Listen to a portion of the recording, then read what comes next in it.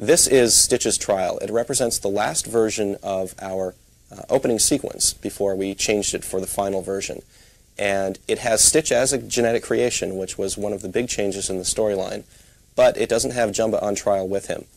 And we thought that we needed to have the creator present to take some accountability for the creation of the monster. Before, we used to introduce him when we got to Jumba's jail cell as the creator, but we thought it was much more concise and much more informative to have Jumba there in the opening sequence. So here's Stitch, along with some video clips of the damage that he's been wreaking on alien planets.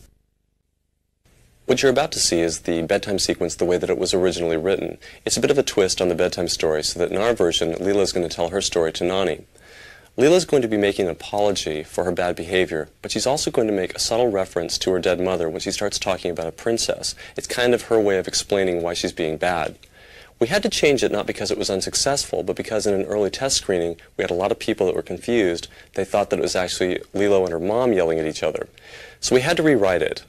If you go back and watch the new version, after you see this original version, you'll notice they make many, many references to each other being sisters.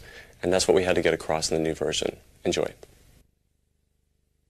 In this sequence, the Grand Councilwoman is having to answer to the entire council for her decision to let Stitch live.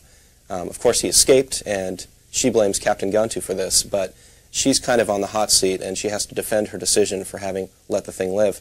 Captain Guntu comes in, he interrupts, and she is quick to lay blame on him. So it's really there in support of Captain Guntu's drive to go back and capture Stitch.